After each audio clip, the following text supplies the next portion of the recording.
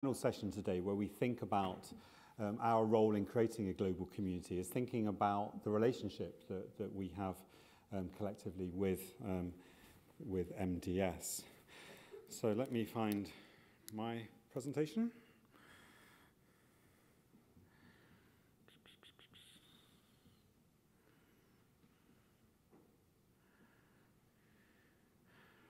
What is called that one?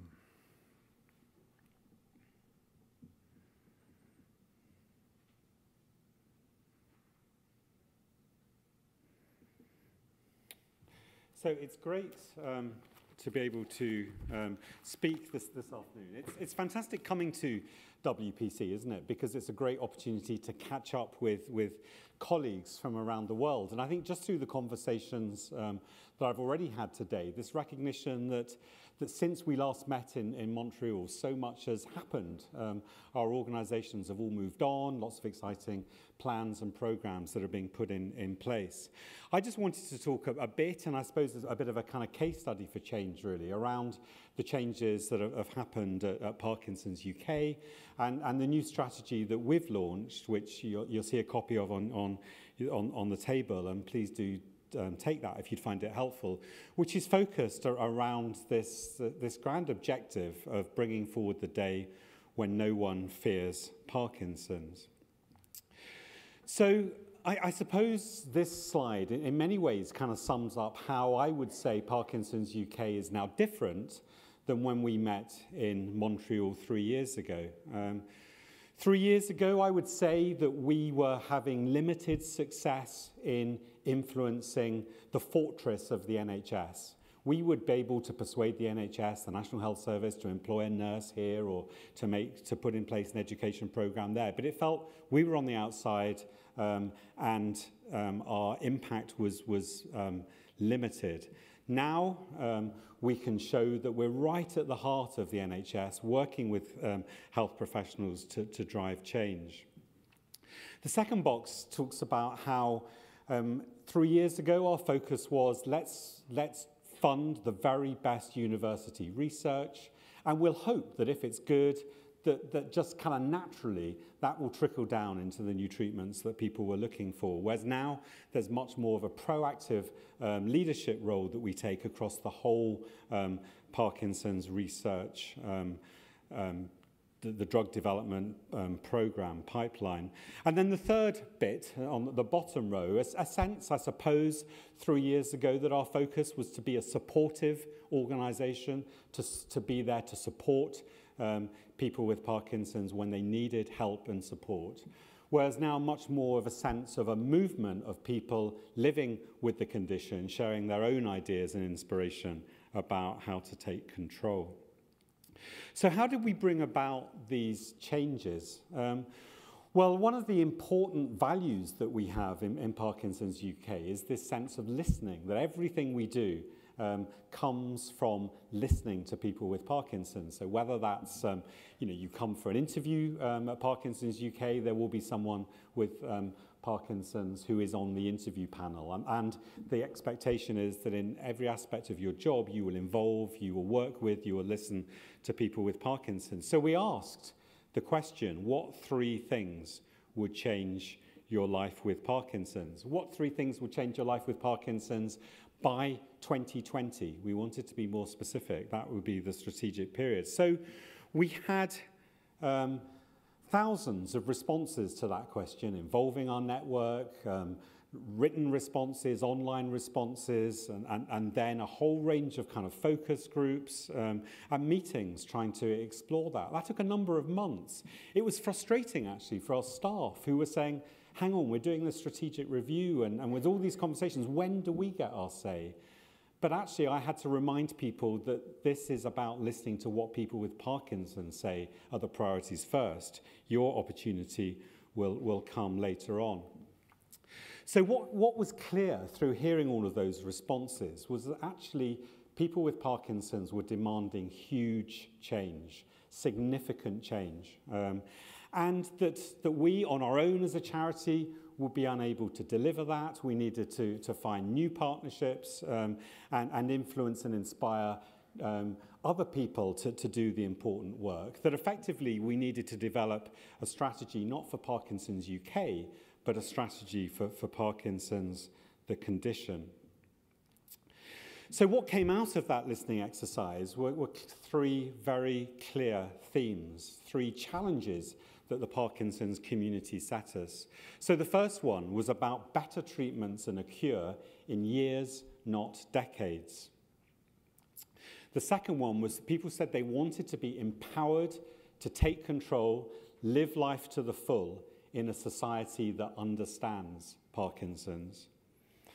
And the third one was around people having access to quality health and social care services wherever they live, whatever age, whatever stage of the condition, with that being guaranteed. So having got that as the challenge that had been set by the community, we then entered a new phase, which was about talking to people, our partners, inspiring our partners who could work with us on this.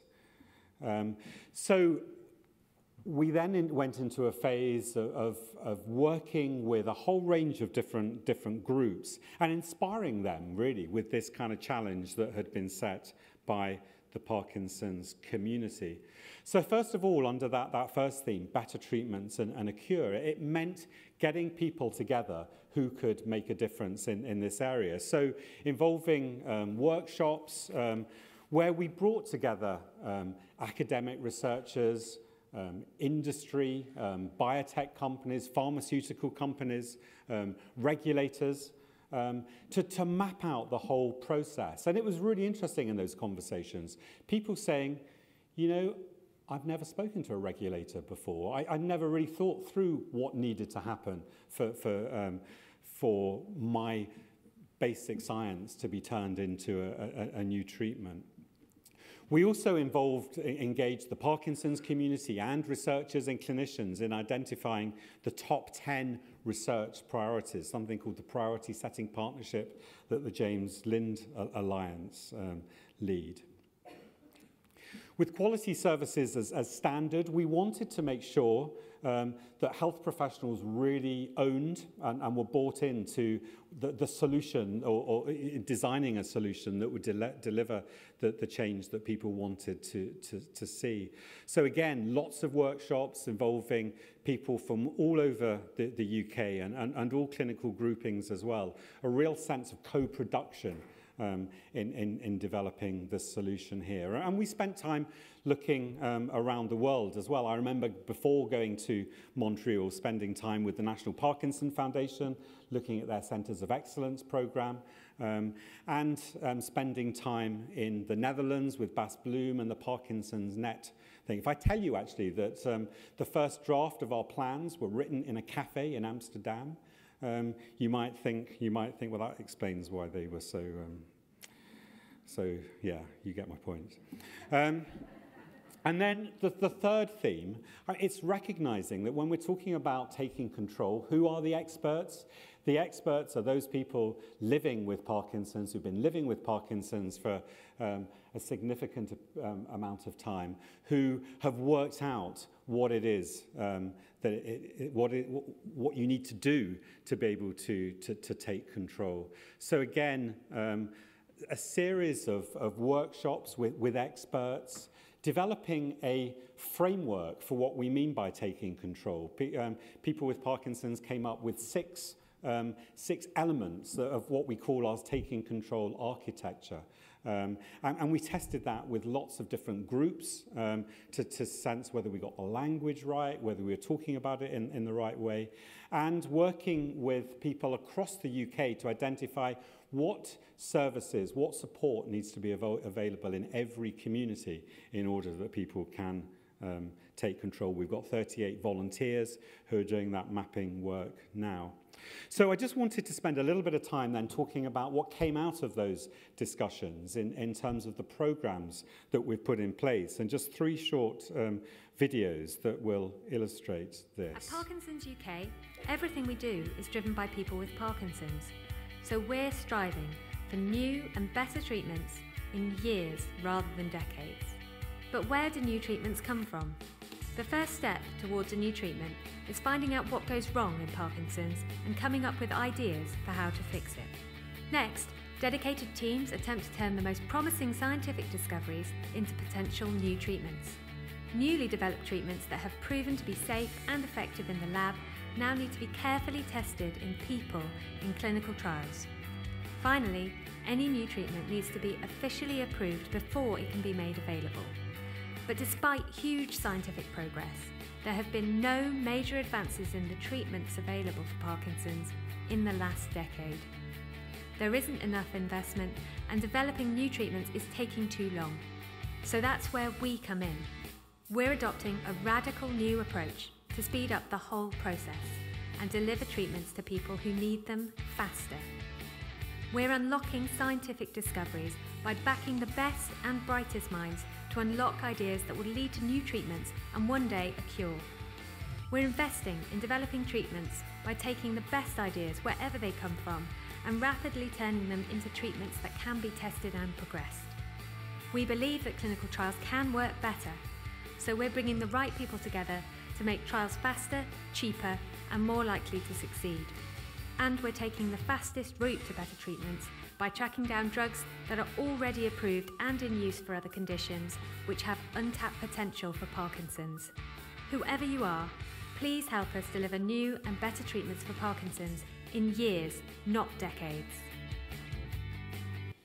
So I hope you can see that there's that is a new approach, and we talk about it as being a radical new approach. One of the elements of that is recognizing actually that we think that clinical trials have failed, not necessarily because the science has not been good, but because trials have been poorly designed. So we've launched this initiative, the Critical Path for Parkinson's, with the Critical Path Institute, and Diane is over there who's leading this program. This brings together, it's now 9 industry partners, so all of the major pharmaceutical companies. It brings together significant university researchers, including the PPMI project led by the Fox Foundation. And it's about pulling all of that data together, those companies working together in a pre-competitive way so that we can come up with a new industry standard around how clinical trials are done that are more likely to be successful. We think this is a really significant development in the field of Parkinson's, and there's a session on Friday afternoon this week where you can hear about that in more detail.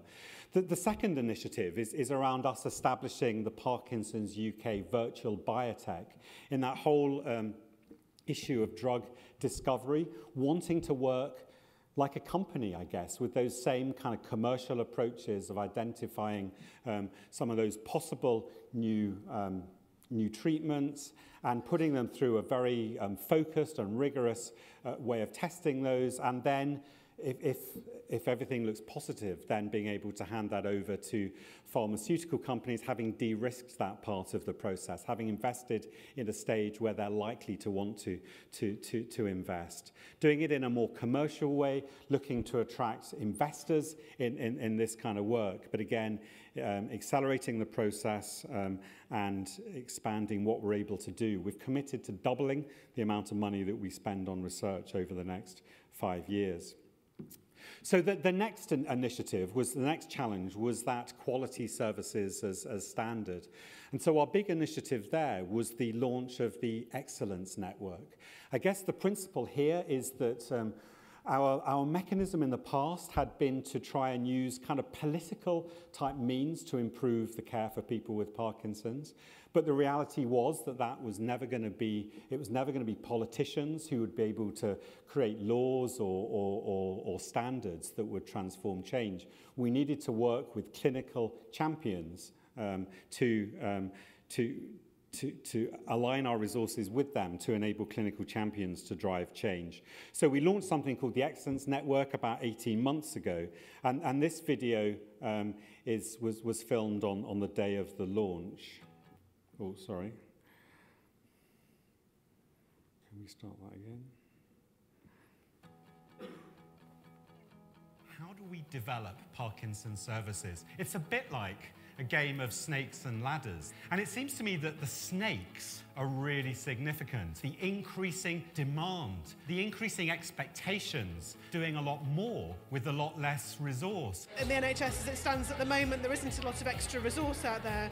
So it's really important to make the most of what we have already. There aren't that many physios who are specialised in Parkinson's. People with Parkinson's disease sadly often don't get access to a speech and language therapist. It's essential that, Parkinson's gets a high profile. We look at the newspapers and we see crisis in A&E or issues around cancer, and that's where the focus is. So those snakes, they really stop us. And at the end of the day, we need to remember why we're there, and we're there for our patients. Starting with the patient and then developing and designing the services around them is where we're going to have to go. There's an awful lot of people doing an awful lot of good in Parkinson's disease, but people are working in their own little silos. So I see the UK Parkinson's Excellence Network as a glorious opportunity to take wonderful ideas from professionals from all over the country, to share and disseminate more widely, to reach out to other professionals locally and across the UK, so no one need feel professionally isolated. The problem is I have a head full of clinical experiences which I have never been able to share with anyone else. And we're all sometimes reinventing the wheel, and that can be avoided. Finding better ways to work together. Standardisation of care, sharing what's really good about the way we work, Sharing innovative practice. sharing expertise and best practice. We can save time and effort by not reinventing the wheel, building an expert workforce. We're all in this together. And it allows me to tap into other people's experience and expertise. Link with all the other specialists nationally. That's going to drive standards upwards. So we launched the Excellence Network 18 months ago now. We've got something like 40 clinical leaders. You can't see the photos here, but a number of these people are internationally renowned clinicians, researchers who have taken on a leadership role, perhaps for a theme across the Excellence Network or a geographical patch. We've got over 3,000 health professionals who are involved and signed up to the Excellence Network. And so it is about what this slide describes, starting off with listening to the voice of service users and building services around them. It's about building the expert workforce, equipping professionals to influence services, and then together working for change. So we've already conducted the UK's largest ever audit of Parkinson's care. We had 424 services across the UK who audited their care.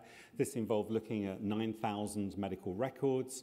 We had getting on for 9,000 people with Parkinson's, describing their services, their local clinical services, and giving feedback. So as a consequence, what the Excellence Network was able to do was to tackle actually its 5 key priority challenges, and then together set about across the UK working out how we can deliver those challenges. And I guess these are probably the kind of things that you would recognize within your health system. So it's the lack of access to a full multidisciplinary team, the lack of information that people receive at diagnosis, addressing issues of people getting their medicine in hospital, standardized assessments across all of the different clinical groups, and then having those difficult conversations with people around anticipatory care, end-of-life issues, advanced Parkinson's issues. So those are our priorities, and there are clinicians up and down the UK working together now with access to service development funds, supported by conferences and education programs, so that we've got a national UK-wide plan to develop these priorities. And I hope that in 3 years' time, at the next WPC, we'll be able to really demonstrate system-wide change in these priority areas. So then our third focus was this one around empowering people to take control. And as I said, people with Parkinson's identified 6 approaches that are really important, and this has led to us transforming the resources that we produce. This is just one of our first videos that we've been using to promote this new approach. I did the wrong thing and looked on the internet, so I got all the wrong messages, basically telling me my life was over. You go into a downward spiral, and then you come out the other side. I've since learned that isn't the case. To be in control of anything, you really need to know what's what. You can control it very well with medication, movement and exercise. And some people like to hide their illnesses, but I don't. I told everybody honestly that I have got Parkinson. You don't have to cope with it on your own. It's amazing how important hugs were. I do like hugs. There's a lot of really genuine people. Problem shared is a problem halved. I've been very lucky, I have to say. Yeah. Some of it was just simply, come on, we're going to go for a good walk. I want to get this out of my system and we're going to talk about it. He's always been very positive. You have to maintain a positive outlook. It's not just about me anyway, it's about the boys. So you have to have a positive attitude about it. If something does go wrong, don't get worried at all. It's all about positive attitude. You can do most things you want to do. It just takes a lot more time, effort and planning. I make a lot of lists. I do things in advance. Challenge yourself to work around it. I go home and I kind of re-energise myself. I see my girlfriends and I see my family. I get re-energised and then I come back. I think you need a variety of things in your life. When I'm doing karate, I'm in control. Certainly has helped me big time. I must exercise. Exercise, exercise, exercise. I still get down to the allotment. I've got some wonderful marrows. Love shopping and I love going out to eat. I cooked a meal today. It's a great thing. I've cooked a meal for someone else, even better. If I can do a small amount to help someone in a similar situation as myself, so be it. We're actually creating our own community. Get involved. Don't spend your time worrying about what the future might be. Because it's not an illness, it's a condition. Take each day as it comes. Every day is going to be a good day, hopefully. My focus is not on Parkinson's, it's on living. Don't let this thing ruin your life. Don't wait for someone to come along and help you. Go out and help yourself. Keep positive. Be positive, live today. I might have Parkinson's, but the Parkinson's doesn't have me. So moving that forward, it is, as I say, that recognition that people with Parkinson's are the experts and that we need to find ways of enabling those experts to provide inspiration to others as much as possible. We've set about what I think is a really ambitious program for us to develop what we're calling a personalised relationship with the 10,000 people diagnosed with Parkinson's in the UK every year. So that involves working with the clinicians, working with the Excellence Network, making sure that we can automatically be put in touch with everybody and then proactively provide support for people at every stage of the condition. And that, as you can imagine, involves a significant investment in digital. And we are looking through our Parkinson's Links program with all of our local groups on how we can develop access to local services, particularly exercise, therapeutic activities like singing and dancing, and that sense of mutual support for people with Parkinson's and their partners. So I hope you get a sense from that there's significant change that is happening at Parkinson's UK. We really have turned the charity on its head through those programs. It's only the start of the process, and we're learning lots of lessons as we go through. I think the first for me is that when you do this and when you really listen to what people say, you need to be ready to challenge everything that you do, challenge all of the roles, all of the functions that you've taken on in the past. Are we really doing the things that are going to make that difference in people's lives? I mean, there's some big themes I've talked about here, but behind all of that is some really detailed operational plans and when you're talking about a strategy for Parkinson's rather than a strategy for the charity, your KPIs then need to be much more sophisticated, don't they? It's, you know, how do we measure whether we are really enabling people with Parkinson's to take control, for example? So we've had to work with universities, putting in place academic frameworks to give us a chance of being able to assess whether we've achieved that by 2020. We've had to reorganise. This time last year, more than 50% of the organisation were facing new job descriptions, a new focus for their roles, significant uncertainty, and that was a challenge. New leaders around all of this as well. Appointing David Byrne as our clinical director, recognising that if we were going to inspire the clinicians in the UK to really get behind this initiative, we needed to appoint the very best clinician in the UK to lead and inspire all of this. With our new research programme, recognising we needed a different model of research leadership, and so appointed Arthur Roach, who came from an industry background, who had that experience of leading the more commercial collaborations and partnerships that would be required. And because we see digital as a massive way of enabling the strategy, appointing Julie, who's here, as our new Director of Digital Transformation and Communication, who can spearhead all of the initiatives that need to take place in this area to give us the best chance of delivering the strategy and future-proofing us as well. All of this requires, all of the money that we raise comes from voluntary donations. We've set ourselves the challenge of getting to £40 million a year to support this programme. So we have to be able to tell this story in a way that really engages and motivates and inspires people to want to support us and do silly things like jump out of aeroplanes. And of course, it's an ongoing process of listening, engaging, reflecting, refining. We certainly haven't got it right, and we're constantly making changes, and I think a success of the strategy will be the extent to which we continue to do that over the next few years. So I'll leave it there. I think I've taken the time, but I just wanted to give some sense of what we're trying to do at Parkinson's UK, but we desperately need the support, the ideas of the whole global community if we're going to make a success of this. But really happy to share with anybody any of the research, any of the findings, any of the thinkings that we've done around this, if that would be helpful for others.